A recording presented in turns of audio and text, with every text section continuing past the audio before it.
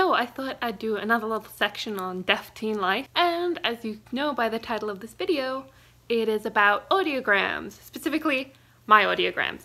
So in the past year and a little bit, I have had 5 audiograms. I was born with a 30% conductive hearing loss, so that means the bones in my ears was the part that couldn't hear. No one told me, no one really remembered until about a year and a half ago when I was like, oh, I really can't hear anymore, like I'm really struggling. And I went to the audiologist, and this is that audiogram. This one's my left ear.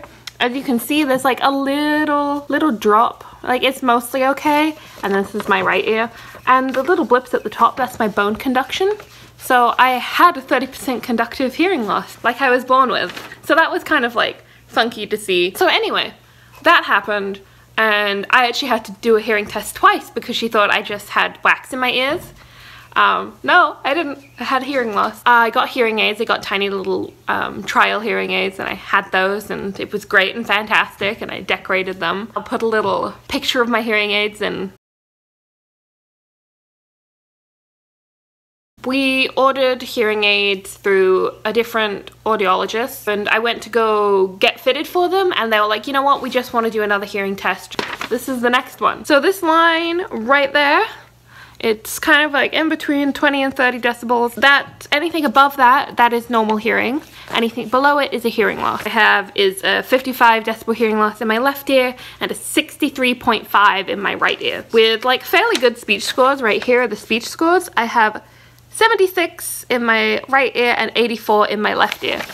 That's about it. They typically don't fill out the bottom part for me. I don't know why.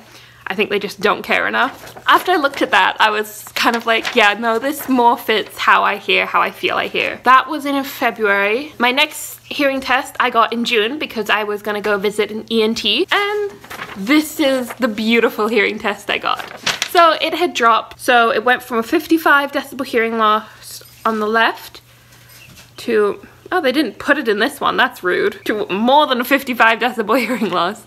I can't actually say what I have because they didn't write it at the top. So right here you can see like there was a giant difference between where my left ear is, which is the blue line, and where my right one is. So that like dropped all the way and it hit 90 decibels. So this one I had done in December. This is normal hearing.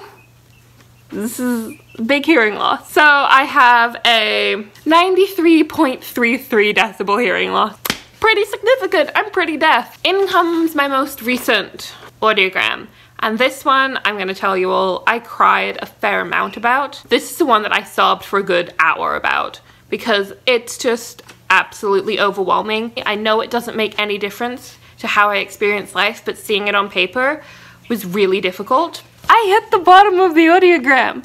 There is nothing, like, the machine doesn't go any louder. I don't have any hearing left. The little squiggly lines mean no response. So no response all the way down. All of my audiograms in succession. First audiogram to my latest one. As you can see, there's a big difference. So thank you for watching this video. I hope you enjoyed it, and I'll see you again soon.